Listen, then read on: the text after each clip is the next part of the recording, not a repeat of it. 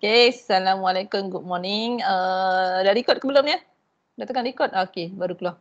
So today we are going to continue with the second part of our class. Today we are going to have function with 3 variables. Okay, so boleh tengok slide. Ui, nampak tak slide? Boleh. Okay, boleh. Okay. So last week we have go through this one, function of 2 variables, and we have see how you are going to solve the function for 2 variable, and how about the what we call it. We are going to find function of 2 variables, and then we have go through this exercise as well, how you are going to find the domain as well as the range for the function of 2 variables.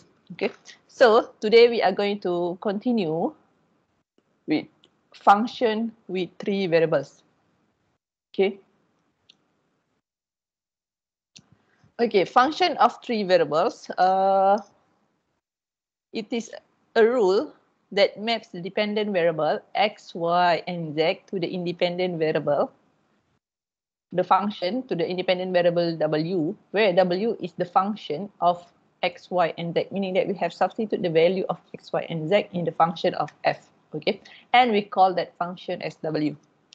The domain is the set of numbers that is mapped to the independent variable, and the range consists of the output values for w. This is the same goes for the function with 2 variables, meaning that the associate value that is possible, that is fulfilled, the criteria will be the value of x, y, and z. That one is the domain of the function. And then once we have substituted all the associate value of x, y, and z, we are going to have the function itself, and that one is called the range of the function or the output values for w. So let's take a look at the function of 3 variables. For example, kita ada function of x, y, and z equal to yz over x plus 5. So if you take a look at this one, we are going to have 3 variables in here. We have x plus 5 as the denominator, meaning that we have x in here. We also have y and also z, okay, in the function itself, in the function of f. Normally, memang digunakan f, but sometimes we represent the function as other characters such as w and something else. Okay. So this one consists of the sine function. We have z squared plus sine x y.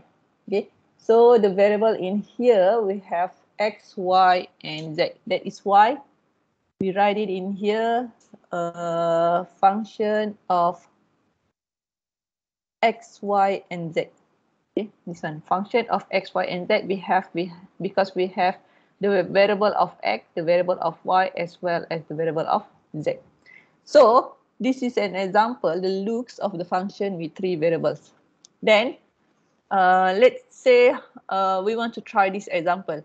You were given function of x, y, and z, by which we have the function is x squared plus y squared plus z squared. Okay. So from here, evaluate the function when x, y, and z taking the value 1, 2, and 1 respectively, and evaluate the value of the function when your x, y, and z is 1, 0, and 1 respectively, and evaluate the value of the function when x equal to -3, y equal to 2, and z equal to 1. Okay, then determine the domain and range. Cuba try this example.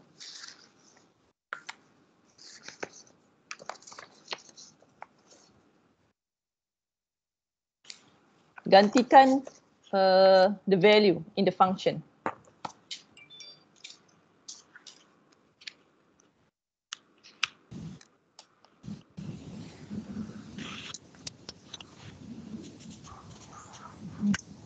Right, so far? Substitute x sama dengan for 1 to 1, substitute x sama dengan 1, 2, 1.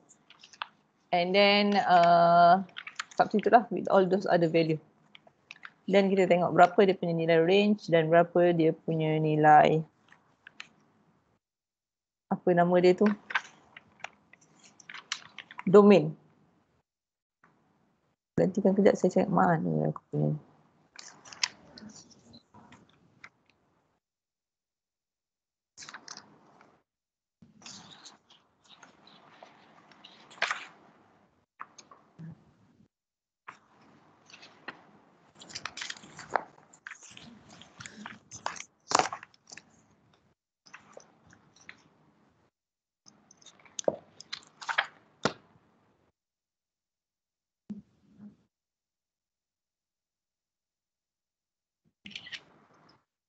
Okay, dapat berapa nilai for the first one? When x equal to 1, 0, 1. What will you have for that one? So gantikan sahaja. Sekejap saya transfer kepada punya iPad.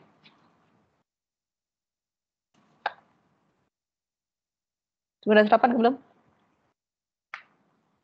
Dah sarapan you all? Dah.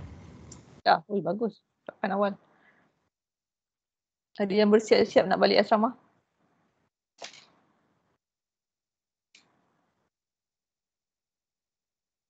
Okay, kita tengok the first one.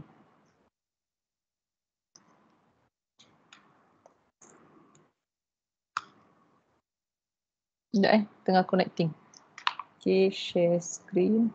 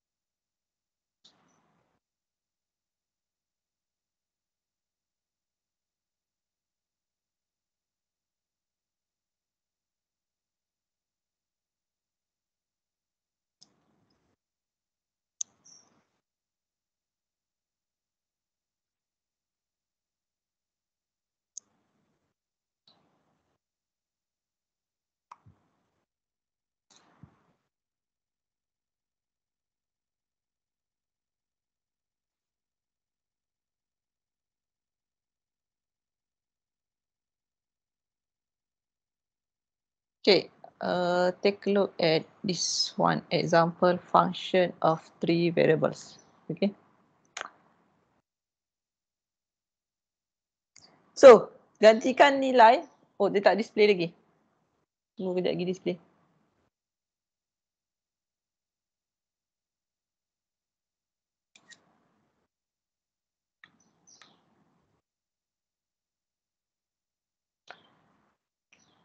So, gantikan nilai F121 dapat berapa? Masukkan sahaja in the equation. You are going to have F121. Okay. Tunggu sekejap dia transition. Slow pula. Dah nampak tak saya punya ni slide? Belum. Belum. Saya tak tahu lagi.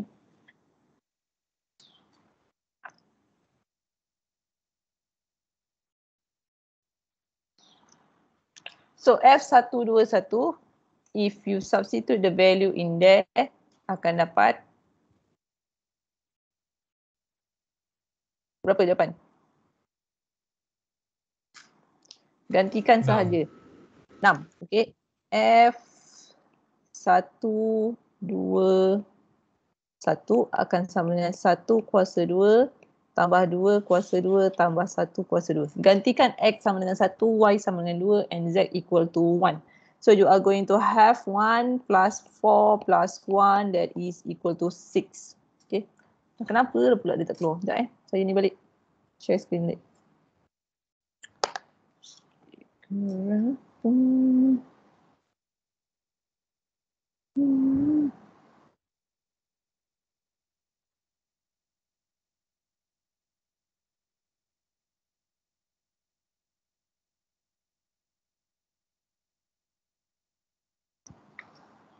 Okay, nampak tak? Not yet. Nampak Doktor. Dah nampak ke display saya punya ni screen? Belum kan? So F101 dia akan sama dengan 1 kuasa 2 plus 0 plus 1 squared akan dapat 2. Okay. And then function for negative 3, 2, 1 akan dapat negatif 3 kuasa 2 tambah 2 kuasa 2 tambah 1 kuasa 2. Okay. So 9 tambah 4 tambah 1 sama dengan 14. So dapat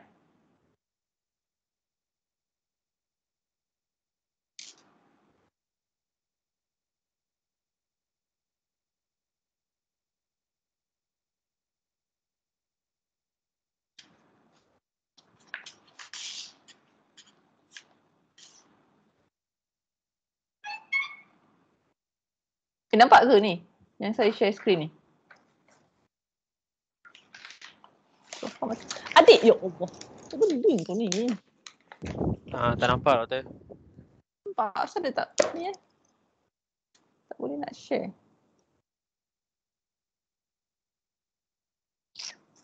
Tak presenting.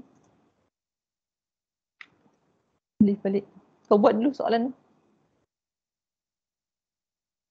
Saya ni, leave sekejap. Sebab saya nak conteng-conteng.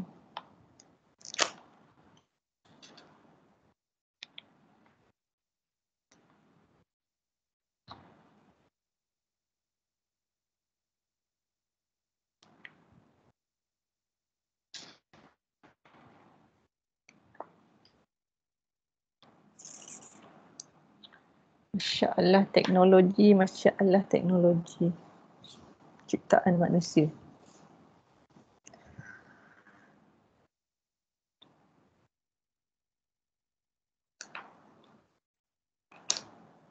Okay, so kita tengok dekat sini lah.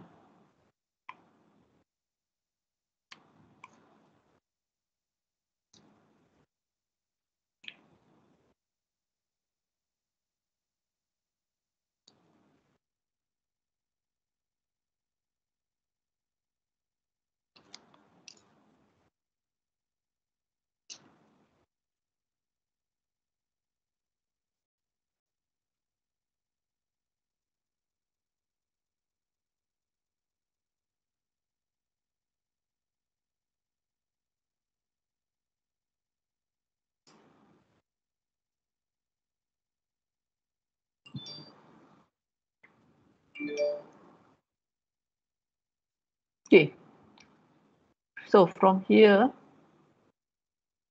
evaluate the function of 1 to 1 and then 1, 2, 1, 101 dan negatif 3, 2, 1. Determine the domain and range.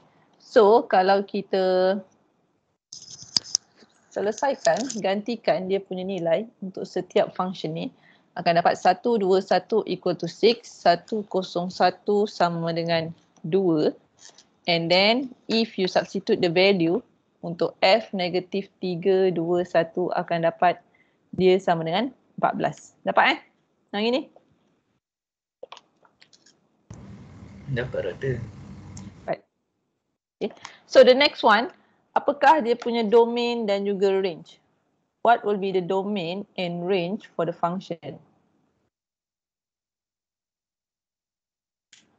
So dia punya domain dan range for the function adalah this one.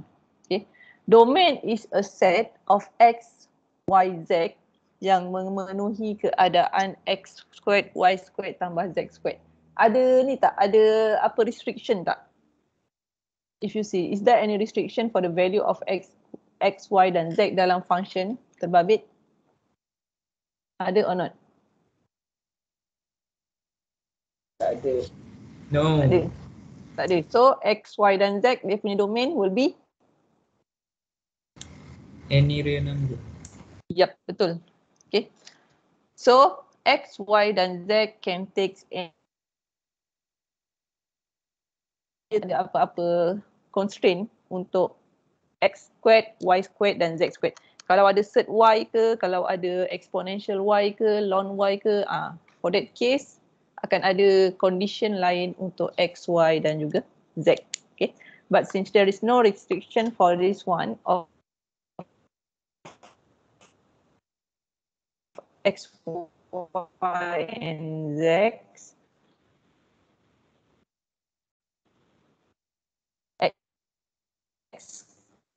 so x, y dan z can take any real value. Sebab number negatif ke or any number, if you put it into square, then they still akan dapat positive number.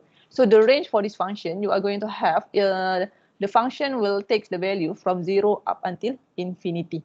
Okay, so dapat That's the reason why the range and the domain to be like that, based on the punya function itself dan juga syarat-syarat untuk x dan y dan juga z. Okay, dapat tak? Screen ni keluar ke tak ni? Nampak kan yang saya share slide ni? Nampak. Keluar nampak. Nak tanya doktor, Boleh tanya. kalau kita buat range tu kan, f, x, y, z lebih besar atau sama dengan kosong je boleh tak buat infinity tu? Boleh je. Tak Okay. ada apa masalah. Ikut yang mana pujaan hati. Yang penting betul lah. Sebab dia ada, itu hanyalah notation je. So yang lain dapat Ramona ada Ramona? Dapat Ramona? Dapat. Okay. Kenapa suara macam gitu? Bangun tidur Biasa semua? Batuk? Sakit tekak, doktor. Oh, okey. Ada yang dah rentas negeri ke hari ni?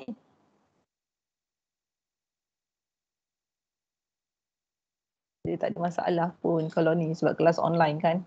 Awak boleh je rentas negeri. Even kelas kat tepi pantai pun should be fine. Yang penting kau belajar lah. Macam itulah. Cuma tengah pack baju. Balik mana Riz? Dah boleh pergi Terengganu ni. Jumpa di Pulau Kapas.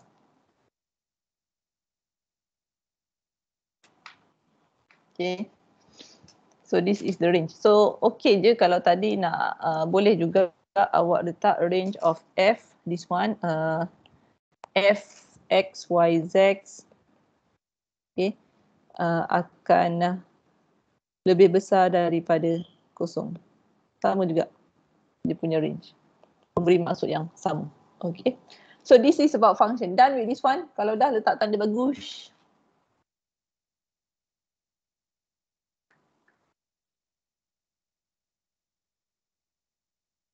Done.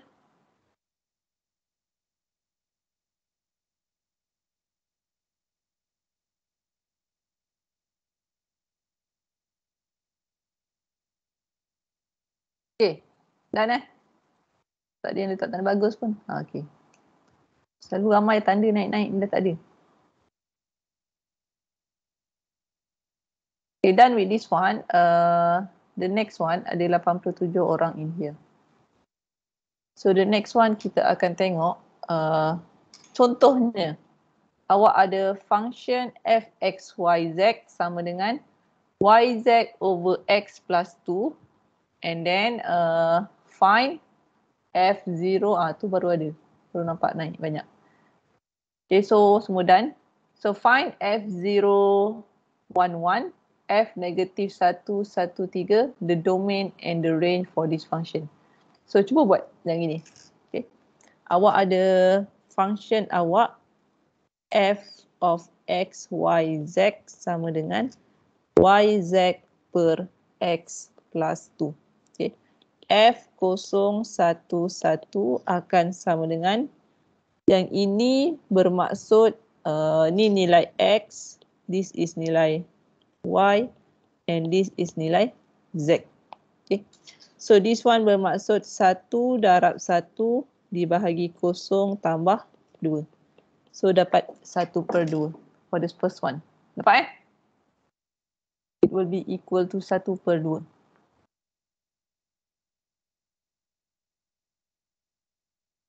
Then function bagi negative 1, 1 3. Sama dengan 1 darab 3 bahagi negatif 1 tambah 2. So dapat berapa?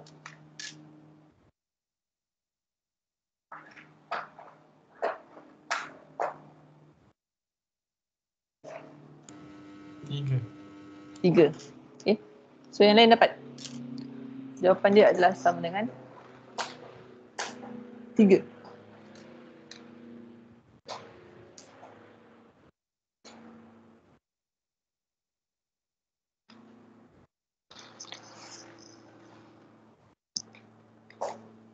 So kalau awak tengok nak dapatkan dia punya domain, okay.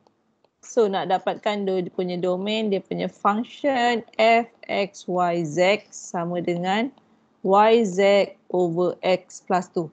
So kalau tengok daripada sini, awak nampak kita ada x tambah 2 dekat bawah. Pembawah tak boleh kosong supaya the function is defined. So that the function is defined. Okay. So daripada sini, kalau tak nak kosong, meaning that x tidak boleh sama dengan negatif 2. So x tak boleh sama dengan negatif 2. Syarat-syarat lain ada tak? Is there any other syarat rather than having x equal to negative 2? Ada or not? Tak. Tak ada kan? So, kalau tak ada, in this case, dia punya domain of this function, kita akan dapat domain for the function akan sama dengan x, y, z boleh mengambil any real number punya value dengan syarat x tidak boleh sama dengan negatif 2. Okay. Itu adalah domain bagi this function. Okay. So, range dia pula macam mana? Kita dah cakap dia boleh mengambil sebarang nilai asalkan tak ada negatif 2. And what about the range?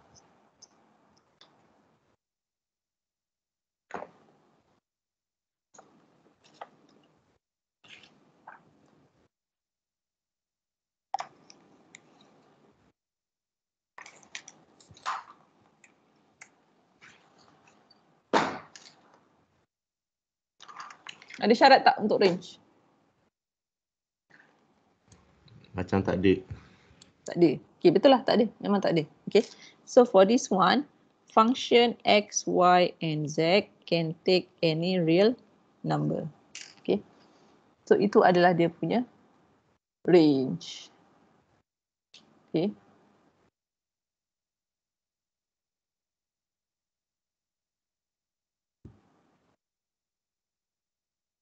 So this is about function of 3 variables.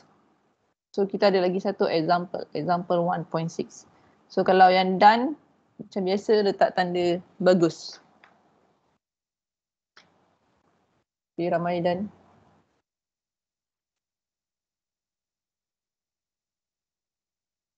Okay. Best pula lepas tanda bagus naik love. Okay, so daripada sini kita akan tengok the next one. So everyone is done with this one. Cuba try the next example. Ni macam orang ni sepakat ke ramai? So the next one kita tengok this one.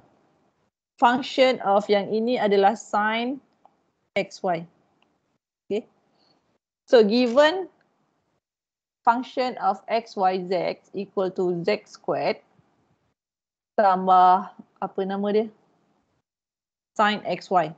Find f 1 pi over 2 negative 2 and function when the value of x equal to 0, 1 and 2.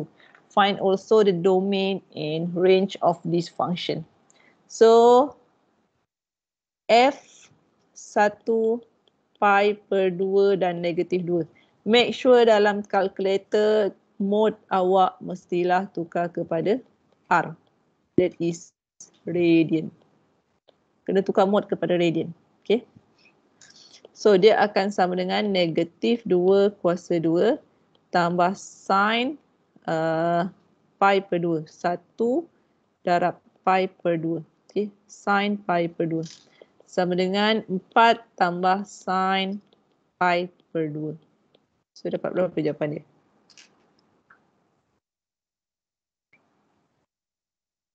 5. 5. Okay. So yang lain dapat 5. Then the value of function when x sama dengan 0, y1 dan z2. So akan dapat 2 kuasa 2 tambah sin 0 darab 1. That is 2 kuasa 2 tambah sin 0. 4 plus sin 0. Apa jawapan dia?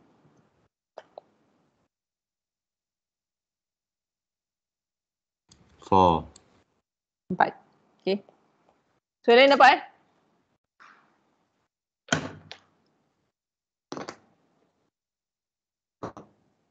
So cuba tengok apa pula dia punya domain. What will be the domain?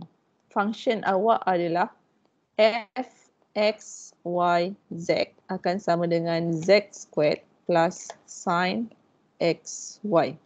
Okay. So domain of the function akan sama dengan apa?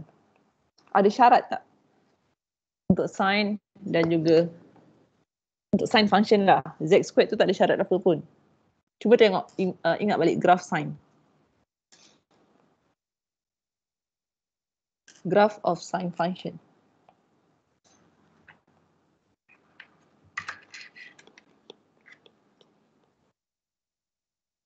Ni dalam DE, dah belajar. Graph of sin function.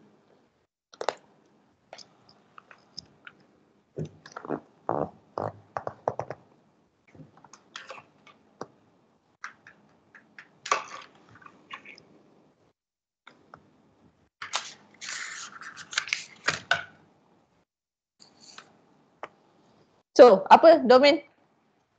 What will be the value of x, y, z for this function? Any real number ke? Boleh? Mineral number. Any real number. Any real number. Okay, betul. Okay. X, Y dan Z can take any real number. Sebabnya kalau awak tengok graph of sin function, dia macam gini. Okay. So dekat axis X tu dia boleh mengambil sebarang value. X dan juga Y. So that is the reason why dia punya domain adalah any real number. What about the range? Range bagi the function, apa dia punya syarat?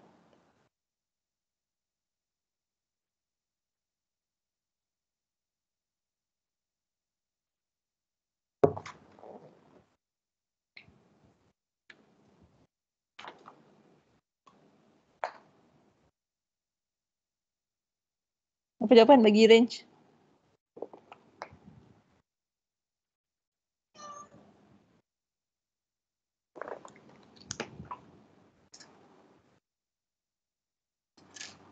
Haris, apa jawapan Haris?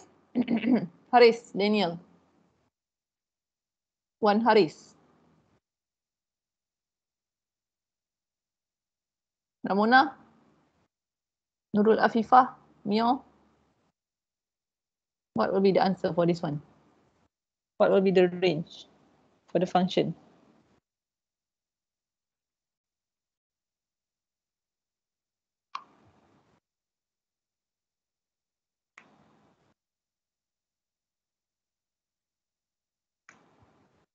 Any real number ke? Salah. Yang lain? More than zero. More than Apa dia? equals to, Tak dengar? more than equals to zero. Yes, betul. Greater than 0. Okay. Sebabnya, salah. No, salah jawapan. Sebab dia z squared plus sin xy.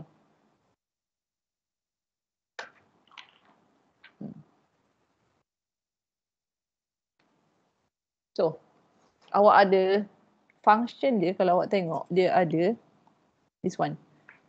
Z kuasa 2, the function itself, we have f, x, y, z akan sama dengan z squared plus sin x, y. Okay. So, z squared yang ini, dia punya value, kalau kita gantikan dengan any real value, will always produce positive value, kan? Positive value that is greater than or equal to 0. So sin xy ni pula, kalau tengok kepada graph sin function ni, dia punya nilai berada antara berapa ke berapa?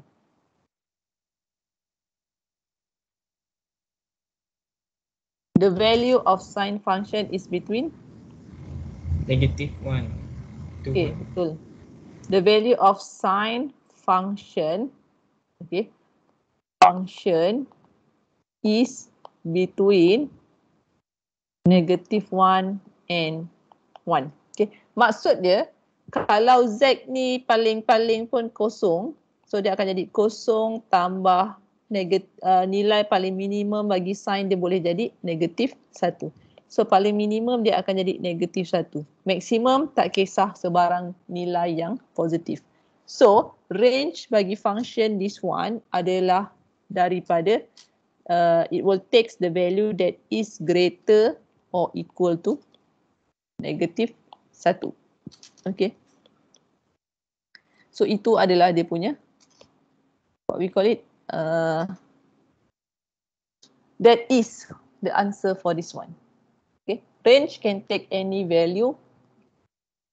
Range can, dia punya domain can take any value, tapi untuk range dia, kalau kita gantikan nilai sin function tu berada antara 1 dan -1, dan Z kuasa 2 tu kalau dia kosong, function tu akan jadi -1.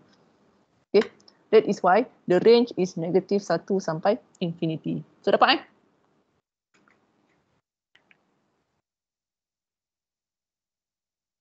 Dan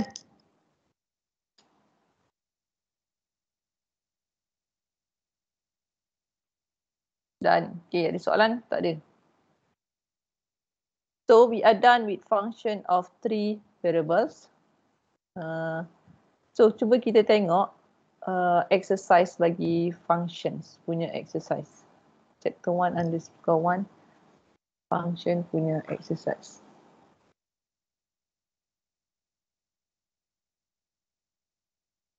Ini dah buat ke? Rasa macam dah buat je exercise ni. Sekejap.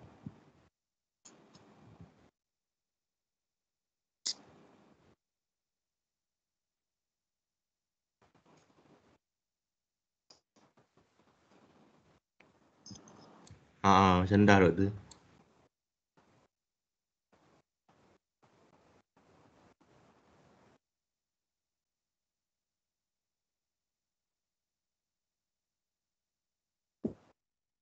Dah.